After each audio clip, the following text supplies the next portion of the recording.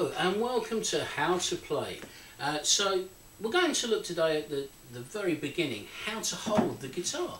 Okay, so the good news is the guitar is a perfect shape for us to hold. The bad news is it's easy to get it wrong and give yourself problems in the future. So right from day one you need to be thinking about sitting with a good posture, okay, so you're comfortable. That will help you learn better and play better. So the first things first, okay, I've got a strap on my guitar and I use that as often as I can, purely because it saves me having to worry about holding the guitar with my hands. If you don't have a strap, don't worry. But the first thing you should think of is to put the guitar on your leg like this, the curve of the guitar over your leg, and it should balance fairly nicely without having to worry about it. The next thing is hold the guitar slightly with your right elbow. Now this is something that people don't normally tell you about, but the more you can control the weight of the guitar with your right arm, even though you're going to be strumming, the less pressure you put on your left hand when you're fretting the notes that you have to play.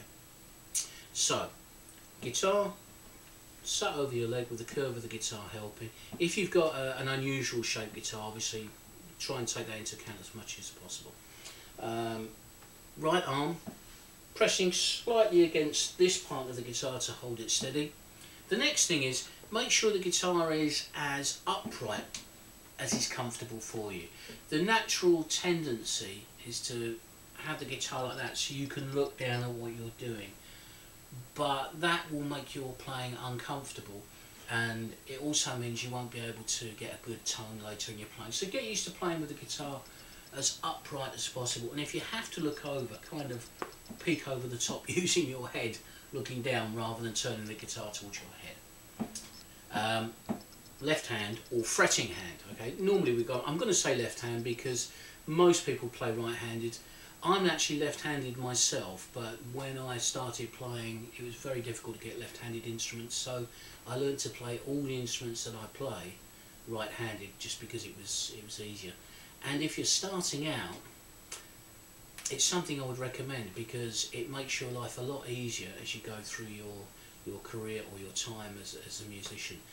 You can walk into a room and the chances are you'll pick up a right-handed guitar. It's unusual for you to walk in and find a left-handed one. Okay, so first thing, when we're holding something as human beings, we tend to grasp it like that. But with playing a guitar or a bass or a mandolin, any instrument like that, you want to have your thumb really, as much as you can, in touching the back of the middle of the guitar. I'm going to turn my guitar like that, you can see. Okay, so that's what you want to do. If you get that position right, it means that when you're playing the notes with your fingers, with these fingers, your four fingers here, instead of them coming across the string like that, which you don't normally want for playing, because you want to play with your fingertips, your fingers are forming a more natural curved shape coming down onto the strings. Okay, and then okay, so number one, hold the guitar with the curve on your knee. Try and support it a little bit with your right arm elbow touching this part of the guitar. Keep it as upright as is reasonably possible for you without you being too uncomfortable, and fingers, thumb in the middle of the back of the neck of the guitar, and your fingers coming over the top to form a nice curved shape.